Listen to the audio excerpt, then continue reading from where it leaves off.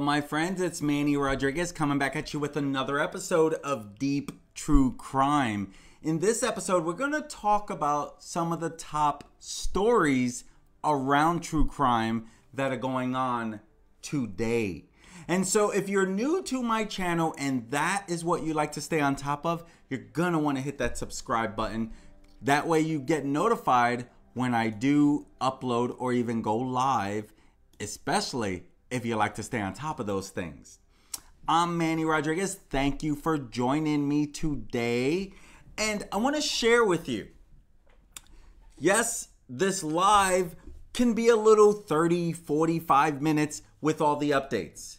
But then I will also go back and separate each story. That way you're only getting the stories if that's the particular story you want to talk about or hear about. So please, thank you. Welcome to my channel. So happy that you have decided to stop by on your way over, wherever you're going. And so today we got a few things in the news that we're gonna wanna update you on. Okay, we're gonna continue the Gabby Petito update. I think that is key until we find Brian. But speaking of the Gabby Petito, when we get to that fourth one down, this is why I do this, to make people aware of what goes on out there. It's sad, you know, that people are capable of some of these things, period. And so I want to share exactly that, what it is that you should be, you know, being aware of, because it's easy to trust, you know, if you don't really know, right? It's easy to trust if you really don't know who to trust. And so that's exactly why I do this, because I want to share with you some of the things that are going on out there. To me, it's key. Okay? To me, it's key that you know what's going on out there to help you be aware, be alert, and, you know, sometimes you have to be skeptical about what you hear and what you see. That's the purpose of Deep True Crime, to let you know what goes on out there to help you be alert. Be alert. You know, of course, sure, there's a lot of people you can trust, but unfortunately there are people you cannot trust when it comes to heinous crimes as well. And so I want to share with you the Gabby Petito update. I want to share with you the Robert Durst. You know, he gets life. And if you know him, he was a longtime actor. Yesterday we talked about the Alex murder, and I talked about how he is kind of not really a suspect when it came to his wife and son's death. He is a person of interest on that. And I wanted to continue on that because that was in the news. And I want to share another heinous act by a control freak who was very violent to his wife. And he sets her on fire while she's live streaming. Just heartbreaking, just heartbreaking. And we're going to talk about that because he is convicted and he gets the death penalty. And so we're going to hit on a few of those things. Thank you for being a part of this today. So let's go ahead and dive into it. First thing I want to talk about is the Gabby Petito update, of course. So I wanted to share this because it came across my desk. Former prosecutor reveals details of how Gabby Petito's body was found after analyzing crime scene footage. And so they were sharing because obviously, you know, the Teton County coroner, he released the autopsy of Gabby Petito. And so, of course, more details are coming out of how she was found. And so Dr. Brent Blue, he revealed that her cause of death was strangulation. And he also shared that her body had been out in the wilderness for 3 to 4 weeks before she was found. And so due to the statutes in Wyoming, he couldn't say more, right? It's an ongoing investigation, so he needs to be tight-lipped about this. And so I wanted to kind of update a little more of what came out. Okay, the helicopter footage of the Gabby Petito, the crime scene, was analyzed. And so Kurt Morgan longtime Salt Lake County prosecutor, he analyzed that footage and he was sharing a little of it. Okay. And so he said, one of the things I've been seeing in this story is a history of these individuals getting into fights, and she was attacked. And she attacked him. And this is something that he's heard. So he says, I don't see that here. Meaning that he doesn't see that she attacks him and why this would have occurred. Because some people who are taking Brian's side are kind of saying she started this thing. So he's kind of debunking this. I don't see that here. I don't see where they got into a fight and she attacks him. And he says, all I see is one individual who suffered the damage and no evidence of injury created by her. Now, this is, of course, on the crime scene. And so he said he did not notice marks on the ground that might indicate that Petito was fighting her attacker. And so I think this is key because a lot of stuff has been going on, been talked about. Okay? So at least someone's there to say it does not look like she started this fight that may have caused this. Right? So he's kind of debunking that. And so I think that is key. And so Morgan claimed that the scene suggests that Petito's killer acted quickly and did not stick around. Acted quickly and was gone. Okay? This was quick. This was not sitting here for 5 or 6 hours trying to figure out how to conceal a crime. According to Morgan, he's saying that it happened and Petito's boyfriend was gone. And so, as we know, he remains a person of interest. We're going to hit on that person of interest, POI, a little more as well in another case here shortly. And so, he's only facing charges for allegedly using her bank card without authorization. Why, granted, the article says allegedly because he hasn't been convicted. Probably it's the right thing to say, to do. And so he says, Morgan continues and says, because Petito was strangled, there could be fingerprints or DNA at the scene. And those things I would have to look at very, very carefully as a prosecutor. Okay. He did, Dr. Blue, in his press conference, did confirm that there was DNA that was taken from Petito's body, but he did not speak on any possible suspects. He literally kept running away from, because John Walsh asked that question twice. Do you think that Brian had it? He kind of phrased it a second time. Do you think that Brian Laundrie is the one that's guilty? Like, in your mind, is there any doubt that Brian Laundrie? I cannot comment on that. And so Brian Laundrie's parents, according to Gabby Petito's mom, I'll share that with you. She believes that Brian Laundrie's parents are revealing big clue that he's still alive. This is according to now, who doesn't think that he's still alive? If he was dead, I would think they would have found him by now. I would think. So I think everyone thinks this, but here's what they say about it, why they believe that they know what's going on. Let's see here.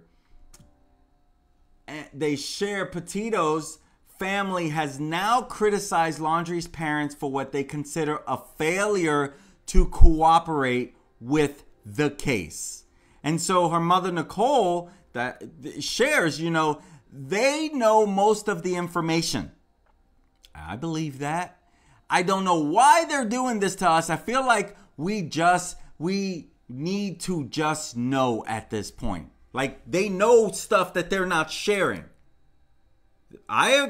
Yes, I totally agree that the Laundrie parents know stuff that they're not sharing. Man, that's so obvious they know stuff that they're not sharing, right? I mean, it's so obvious in that particular case. And so now this is thought to refer to claims that the Laundrie family has provided insufficient information about Brian Dirty Laundrie.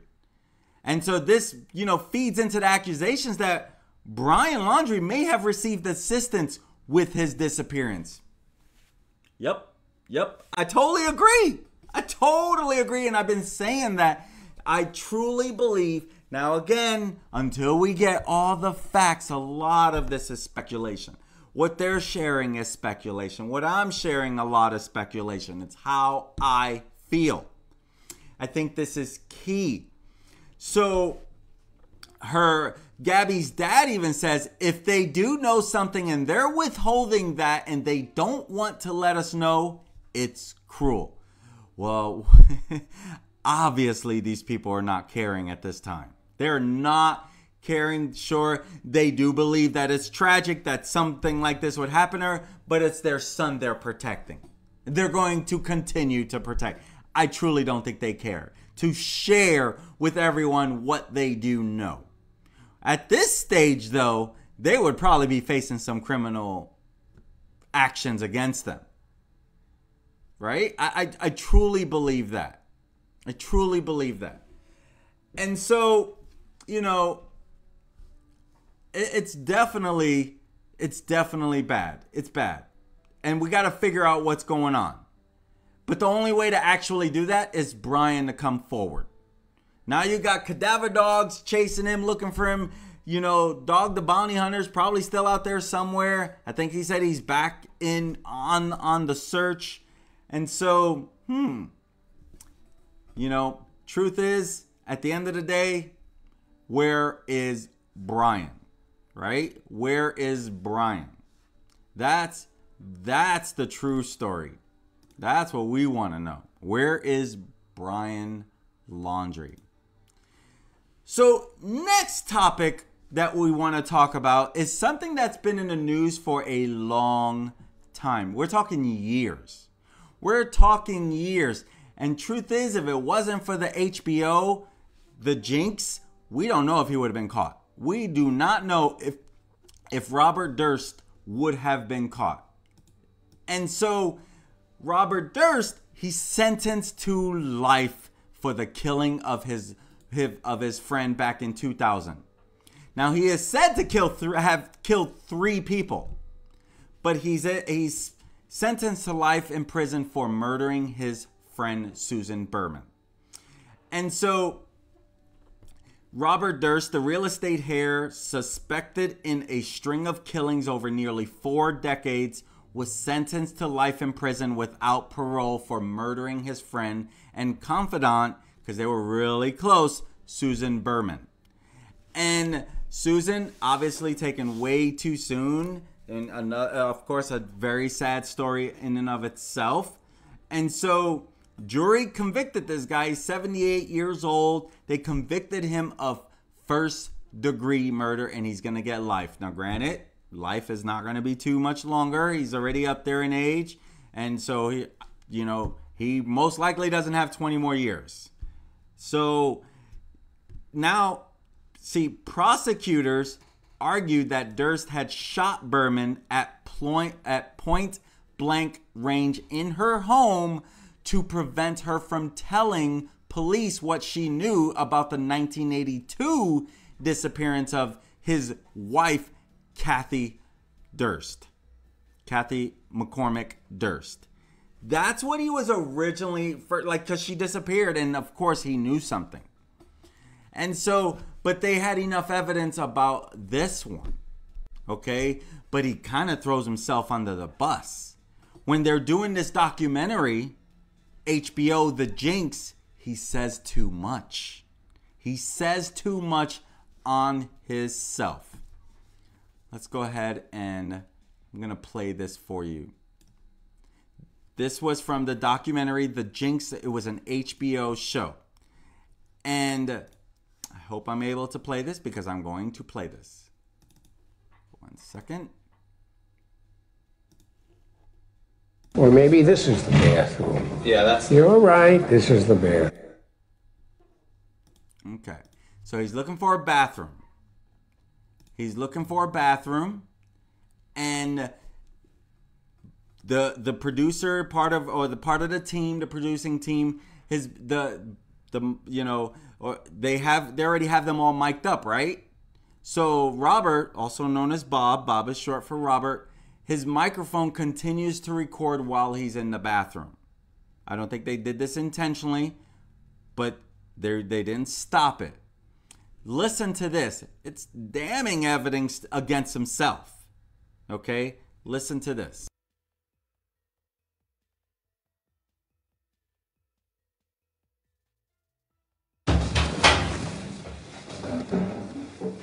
There it is.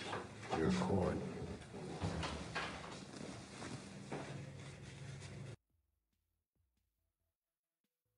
Notice that he says, there it is, you're caught.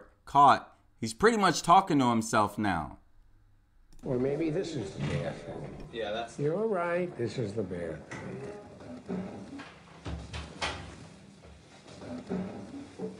There it is. You're caught.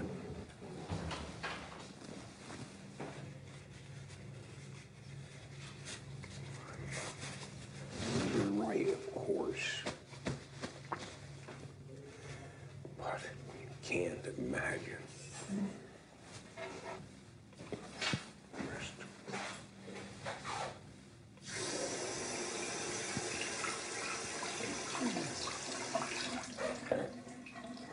What's in the house? Oh, I want this. Disaster.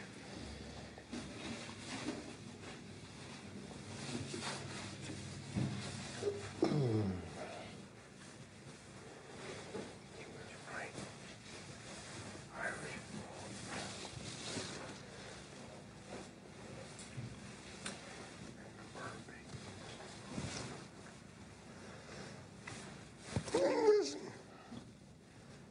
I'm having difficulty with the question.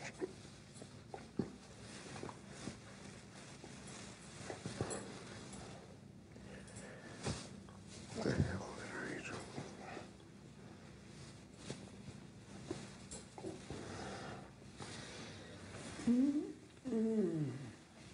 Kill them all, of course.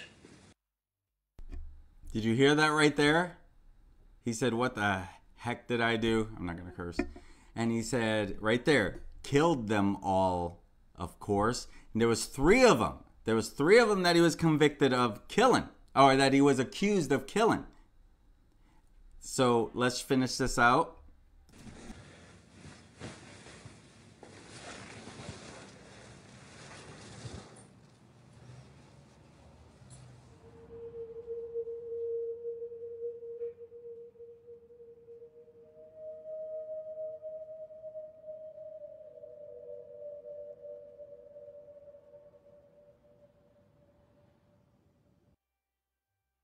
Pretty eerie, huh? So The Jinx was a documentary, an HBO documentary on this. And basically The Jinx was a documentary to kind of investigate the 1982 unsolved, disappearance of his wife, and then the 2000 execution style killing of writer Susan Berman, who he was ultimately now convicted of. And a year later, in 2001, the death and dismemberment of Durst's neighbor, Morris Black. This was in Texas. And so he was thought to have something to do with all 3 of these. And so HBO was doing a documentary on this, around this whole thing. And so now he was suspected in the involvement of that. And then then actually after this Jinx, that kind of made it even harder for him to be innocent, because he actually did go to court. He was tried previously and he was off. He was found not guilty. He was found not guilty of this. And so it was hard to prove that he was especially after being not guilty of, or at least getting away with it. So you would imagine that they would have probably thought this would even be harder, but no, this time they actually got him. This time they got him. This time, and he gets life in prison. Do you think that he did it? I outside of the court, I definitely think that this has been ongoing for so long, and they had people, they had evidence, they had stuff. So obviously, he was not convicted in the first one of, I want to say, of the disappearance, but now they have him more on that. And so that is in the news this week for sure. So I want to hit on this Alex Murdaugh person of interest. I kind of hit on this yesterday a bit about that, when I was talking about him being arrested, because he was just arrested for, kind of keeping the funds, illegal use of funds and insurance fraud on his housekeeper, longtime housekeeper. And so he was arrested for it, but now more is in the news. So I definitely wanted to kind of continue where I left off in reference to this person of interest. And so now Alex Murdaugh, it's more coming out that he is definitely a person of interest on his kids. Okay, let me share a little here. Where are we at? Change that. Shoot, 11. Gotta already have that up. So here, this is one article. Alex was always a person of interest in his wife's son's double murder. This is his lawyer saying that he was always a person of interest. Well, he did find them late that night after coming home. According to him, he called 911, and even that is skeptical on that whole thing. And so Alex Murdaugh's lawyer does admit that he's always been a person of interest in this. Now, again, that doesn't mean that he is necessarily the suspect, but he's always been a person of interest. There's a lot surrounding this family. Without a shadow of a doubt, there's a lot surrounding this family when it comes to the whole, multiple people being killed and not knowing what's happened to them. And so now his attorney has said, yep, it is true that he has been a person of interest. And so on Thursday, which was yesterday, he was arrested for the second time. He was arrested for the second time in a month. And he had been the one who called 911, I'm reading this, after finding the bullet-riddled bodies of wife Maggie, 52, and 22-year-old son Paul. And so why would he do this? Well, they're saying that that they kind of knew about this misappropriate of funds within his law firm, and that they were going to out him. So again, more is going to come out, but he was just taken away from. He had to resign from the law firm because of stealing from them. And so the South Carolina law enforcement, they have said that from the get-go that Alex was a person of interest in these slayings. And so, more will definitely come out. But this whole story around Alex is it is so messed up in so many ways as to what has happened in a little bit of time. So, as you know, he was in a drug rehab. And right as soon as he got out, that's when they arrested him for the insurance fraud of what I talked about yesterday, if you were on, of the insurance fraud of his longtime housekeeper. And so what we don't know is is there enough proof to go much, much deeper in this? And so, You know, he was arrested on Thursday for stealing more than $4 million from his late housekeeper's insurance settlement, which was supposed to go to her kids. And they too have said, we've got nothing. And so now we don't really know why this is going on, you know, or how much they know about it. And that's where we're left now. That's exactly where we are left with, because it's been a whole world of what is going on. You know, first his wife and son are killed. His son is in a boating accident right before that son that passed away is in a boating accident earlier before that death, that he was, what all accounts shortly showing is, he was guilty of driving that boat super drunk, way over the legal limit, and causing harm, and one person died. And then it was so quick how his family attorney, because this whole family is full of attorneys.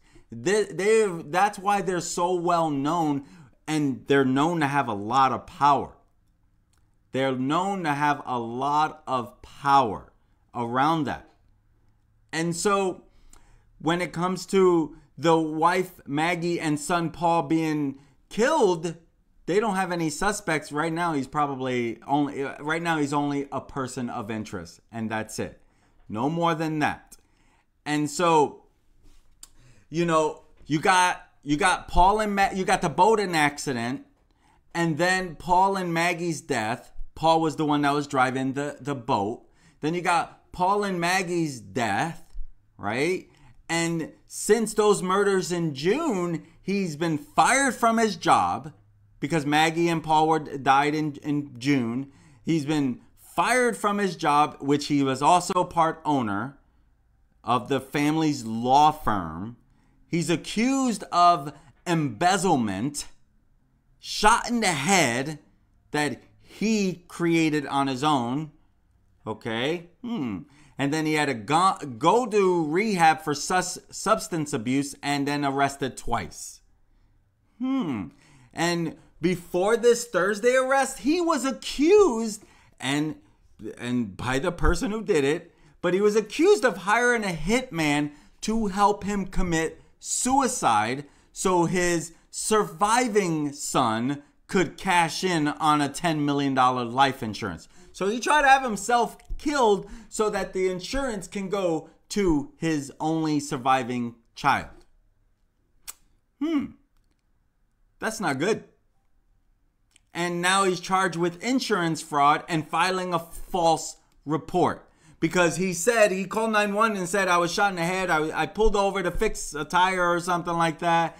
And someone pulled up and said, do you need any help? And then, boom. Come to find out, he actually hired that hitman to do that. There's probably going to be a movie on this one. You can guarantee that. It might be a Lifetime movie, really. And so Alex, he admitted to opioid addiction, and that's why he had to go to rehab. And he has not entered any plea on any of these charges. So that's what we know so far on the Alex Murdaugh person of interest in the death of his wife Maggie and son Paul. So the last story I want to share with you, this story is an unsettling story, and I'll tell you why I did this story. Part of this channel is to make you aware of how bad people can be, and to hopefully help you have your alarm bells on when needed. And sometimes things are going to happen you probably can't even get out of. And this particular case is this is such a sad case. So this man is sentenced to death for setting ex-wife on fire during a live stream. And what she was live streaming on is what in China they have their own version of TikTok.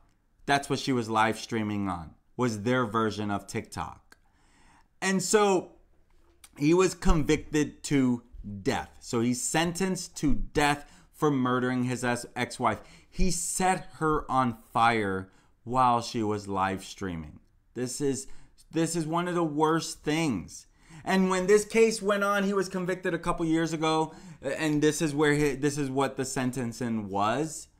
But when this case was first brought to light, there was a nationwide outrage over domestic violence because, again, the wife was not taken serious.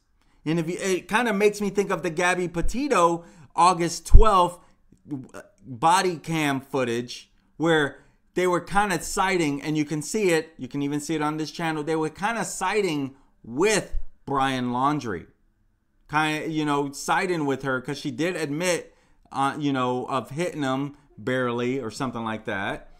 And so now you have this again where, granted, this happened before Gabby Petito, but because it's so fresh in my mind, I saw some similarities between the two. And so she died after he put gasoline on her and set her on fire in September of last year. And she suffered burns on 90% of her body, but she died 2 weeks later. And this was an ex-wife. It wasn't his current wife.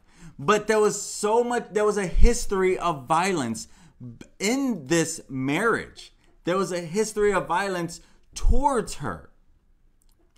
In June of 2020, only months before she was murdered at her father's house, at her father's home, this is where it was like there was so much history of the domestic violence that he did to her.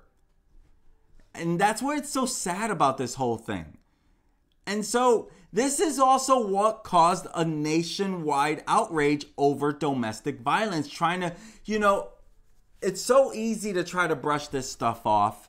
It's so easy to try to brush this stuff off. And so, you never know until after the fact, man, should more have been done? It's never okay to hit anyone, but let alone domestic violence wise, it's cruel. It's cruel. And the court says, this was the quote from the court, his crime was extremely cruel and the social impact was extremely bad. And the court statement was calling for severe punishment with the law. And when this happened, that it actually occurred, this is where it's like everyone needs to be aware that this stuff can happen. This stuff can happen. And, her death triggered an online outcry of let's number one, keep this in the spotlight. Let's know what's going on in these rural communities as well, because that's where they lived in China, in this rural community. And especially in where, in ethnic, when this happens, how do you bring light to this stuff? And especially being that she was a mother of 2 children and she was known for her upbeat post on the rural lifestyle, and she was praised for not using makeup in her videos, which had millions of likes. She was becoming an influencer in China. And here's the thing. China only criminalized domestic violence 5 years ago. 5 years ago. So this wasn't something that this was going on long before they took this serious. And according to a statistic, around 1 in 4 married Chinese women have experienced domestic abuse. And this is according to a 2013 survey by the All China Women's Federation.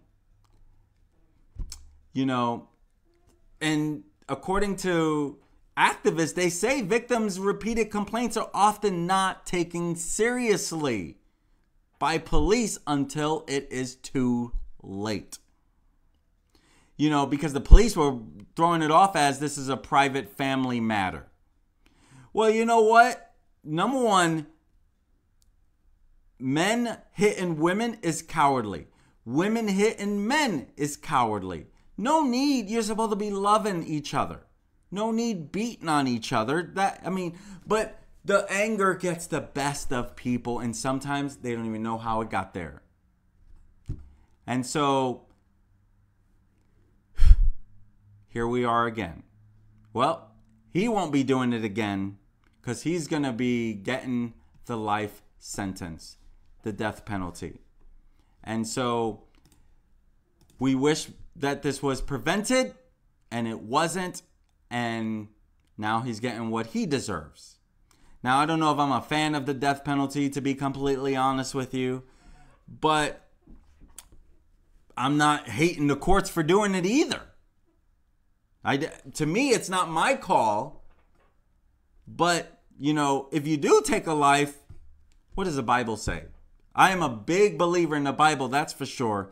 But I couldn't pull the plug too. I couldn't do it myself. So that's where it's like I don't even know what side I'm on when it comes to death penalty or spending the rest of your life in prison. My friends, I'm Manny Rodriguez. Thank you for joining me today. This is Top Stories Around True Crime. And hey, let me know in the comments what you would like me to report on. Whether I'm sharing top stories or covering a case, let me know. I'm glad to update you. My friends, I'm Manny Rodriguez. I look forward to serving you again. Have an amazing day. Peace.